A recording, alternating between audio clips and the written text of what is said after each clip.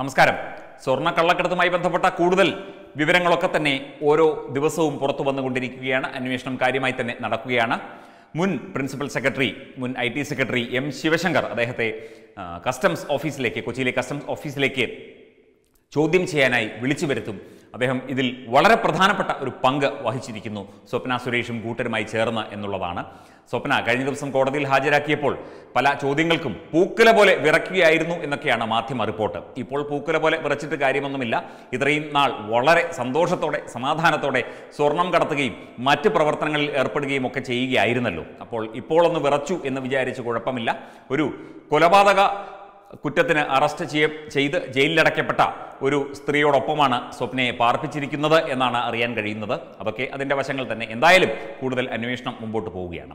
വളരെ പ്രധാനപ്പെട്ട ഒരു കാര്യത്തിലേക്കാണ് നമ്മൾ പോകുന്നത്. അതായത് ഈ ഒരു സ്വർണ്ണക്കടത്തുമായി ബന്ധപ്പെട്ട് തീവ്രവാദ പ്രവർത്തനങ്ങൾക്ക് പണം കണ്ടെത്തുന്നതിന് വേണ്ടിയാണ് ഇത്തരത്തിലുള്ള സ്വർണ്ണക്കടത്ത്, അതായത് ഹവാല പണം ഡീമോണിറ്റൈസേഷൻ, നോട്ട് നിരോധനത്തോടെ ഹവാല പണത്തിൻ്റെ വരവ് കുറഞ്ഞതും, അതായത് വരവേതാണ്ടില്ലാതായി കൃത്യമായ ഒരു നടപടിയായിരുന്നു അന്ന് പ്രധാനമന്ത്രി നരേന്ദ്രമോദി സ്വീകരിച്ചത്. അതോടുകൂടി ഗൾഫിൽ നിന്നും മറ്റ് രാജ്യങ്ങളിൽ നിന്നുമുള്ള കള്ളപ്പണത്തിന്റെ ഒഴുക്ക് നിന്നതോടെ ഇവിടെ വിധ്വംസക പ്രവർത്തനങ്ങൾക്ക് സ്വർണം കടത്തി അതിലൂടെ പണം കണ്ടെത്തുന്ന രീതിയിലേക്ക് കാര്യങ്ങൾ മാറി.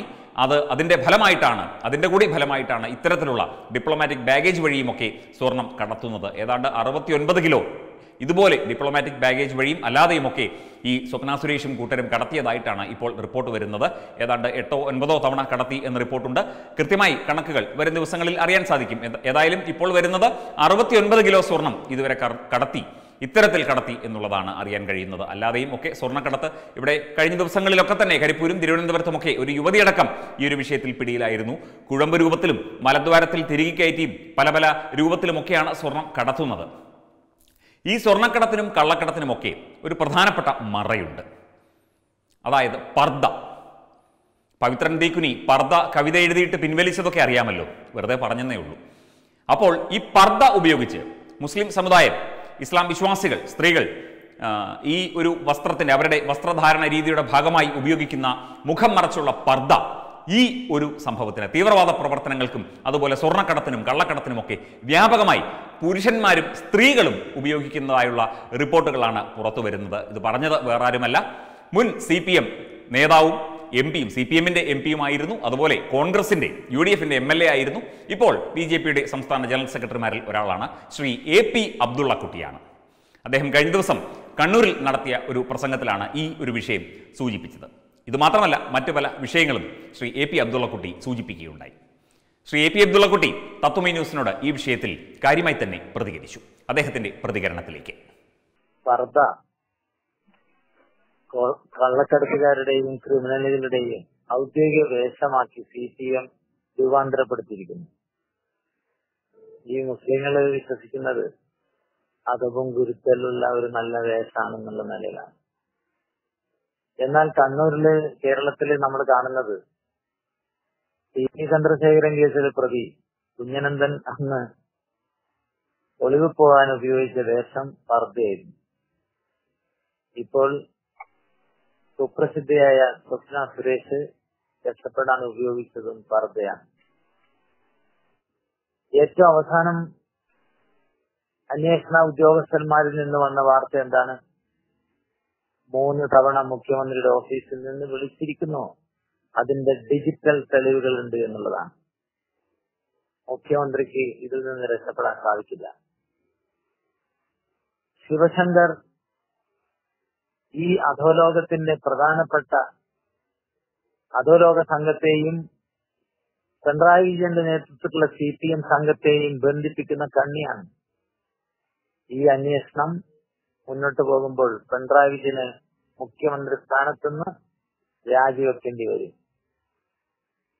സത്യത്തിൽ CPM-നകത്ത് തലയിൽ ആൾതാമസമുള്ളവരുണ്ടെങ്കിൽ അതിന്റെ കേന്ദ്ര നേതൃത്വം ചെയ്യേണ്ടത് പിണറായിയെ മുഖ്യമന്ത്രി സ്ഥാനത്ത് നിന്ന് മാറ്റി നിർത്തുകയാണ് വേണ്ടത്. അഥവാ അവരത് ചെയ്യുന്നില്ലെങ്കിൽ CPM പാർട്ടി ജനങ്ങൾ മാറ്റി നിർത്തുന്ന കാലം വിദൂരമല്ല. ഇത് കേരള രാഷ്ട്രീയത്തില് വലിയ ധ്രുവീകരണം ഉണ്ടാക്കും. കാരണം നമുക്കറിയാം, ഇവിടുത്തെ പൊന്നു മാഫിയ, മണൽ മാഫിയ, അധോലോക സംഘം എല്ലാം LDF UDFന്റെ തണലിലാണ് ഇവിടെ വിഹരിച്ചിട്ടുള്ളത്. ആ രാഷ്ട്രീയത്തിനെതിരെ പുതിയൊരു സംസ്കാരം, പുതിയ രാഷ്ട്രീയം ഉയർന്നു വരുന്നതിലേക്കായിരിക്കും ഈ സംഭവവികാസങ്ങൾ ചെന്നെത്തുക. ഇവിടെ നമുക്കറിയാം സ്വപ്ന സുരേഷിന്റെ നിയമനം. ഇവിടെ ലക്ഷക്കണക്കിന് ചെറുപ്പക്കാര്, യുവതികള് തൊഴിലിനു വേണ്ടി ഏഴാമ്പലിനെ പോലെ കാത്തിരിക്കുന്ന നാട്ടിൽ നിങ്ങൾ മനസ്സിലാക്കാം, സ്വപ്നക്ക് 1.25 ലക്ഷം രൂപ ശമ്പളമുള്ള ജോലി കൊടുത്തിരിക്കുന്നു, വളഞ്ഞ വഴിക്ക്. എന്നിട്ട് പിണറായി പറയുന്നു അതിന് ഉത്തരവാദിയല്ല. മിസ്റ്റർ പിണറായി, നിങ്ങള് സ്പേസ് കോൺക്ലേവിന് കോവളത്ത് പോയിട്ടില്ലേ? ആ പ്രസ്ഥാനം, ആ പരിപാടി, ആ ഉച്ചകോടി സംഘടിപ്പിച്ചത് ആരാണ്? നിങ്ങളെ ശാസ്ത്ര ഉപദേഷ്ടാവിന് ഉപഹാരം കൊടുത്തത് ആരാണ്? എന്നിട്ട് നിങ്ങൾ പറയാ എനിക്കറിയില്ല, എനിക്ക് ബന്ധമില്ല. ഇതെല്ലാം പച്ച കള്ളമാണെന്ന് അന്വേഷണം തെളിയിക്കും. പിണറായി കുടുങ്ങും. CPMന്റെ അവസാനത്തിന്റെ ആരംഭമായി ഇത് പരിണമിക്കാൻ പോവുകയാണ്. അദ്ദേഹം പറഞ്ഞത് വാസ്തവമല്ലേ? ഈ സ്വപ്ന സുരേഷ് പർദ്ദ ധരിച്ചാണ് പിടികൂടിയത്. നമ്മളൊക്കെ ഫോട്ടോ കണ്ടതാണ്. മുങ്ങാനൊക്കെ ഉപയോഗിച്ചത് ഈ പർദ്ദയാണ്, ഈ വസ്ത്രമാണ്. ഈ വസ്ത്രം, വിശ്വാസങ്ങളുടെ പേരിലുള്ള ഈ വസ്ത്രത്തെ ദുരുപയോഗം ചെയ്തുകൊണ്ടാണ് ഈ സ്ത്രീ അടക്കമുള്ളവർ പലരും ഇത്തരത്തിലുള്ള വിധ്വംസക രാജ്യവിരുദ്ധ പ്രവർത്തനങ്ങളിൽ ഏർപ്പെടുന്നത്. അത് സത്യമല്ലേ? മാത്രമല്ല, പിണറായി വിജയൻ സർക്കാരിൻ്റെ ഈ ഒരു ഭരണം കൊണ്ട്, ഈ ഒരു കാലത്തെ ഭരണം കൊണ്ട് CPM എന്ന പാർട്ടിയുടെ നാശത്തിൻ്റെ തുടക്കമാണ്. അതായത് CPM എന്ന പാർട്ടി ഇനി ഉണ്ടാകാനുള്ള സാധ്യത തന്നെ വളരെ വിരളമാണ് എന്ന ഒരു സൂചന കൂടിയാണ് ശ്രീ അബ്ദുള്ളക്കുട്ടി നൽകിയത്. അദ്ദേഹം പണ്ട് CPMൽ പ്രവർത്തിച്ചിരുന്ന ആളാണ്. CPMന്റെ പാർട്ടി നയങ്ങളും പാർട്ടി രീതികളും വെറുത്ത് അതിൽ നിന്ന് പുറത്തിറങ്ങിയതാണ്. തുടർന്ന് അദ്ദേഹം UDFന്റെ പാളയത്തിലെത്തി. അതിനുശേഷം അവിടുത്തെ രാഷ്ട്രീയവും അടുത്താണ് അദ്ദേഹം BJPയിലേക്ക് എത്തിയത്. അപ്പോൾ അദ്ദേഹത്തിൻ്റെ ആ വിലയിരുത്തൽ എത്ര കൃത്യമാണ്, എത്ര കൃത്യമായൊരു വിലയിരുത്തലാണ് നടത്തിയിരിക്കുന്നത്. മാത്രമല്ല, ജോലിക്കായി ചെറുപ്പക്കാർ തെക്കും വടക്കും നടക്കുമ്പോൾ ഇവിടെ ഇങ്ങനെയുള്ള 10ാം ക്ലാസ് പോലും പാസ്സാകാത്ത വ്യാജ സർട്ടിഫിക്കറ്റുകാരികളെ തിരികെ കയറ്റുന്നു ലക്ഷങ്ങൾ ശമ്പളം കൊടുത്തു.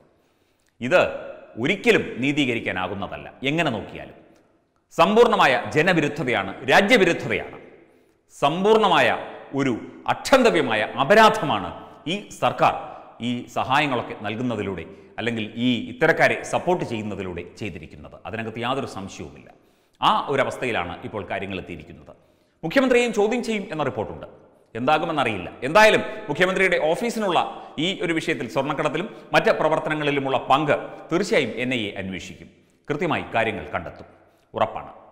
വെബ് ഡെസ്ക് തത്വമൈ ന്യൂസ്.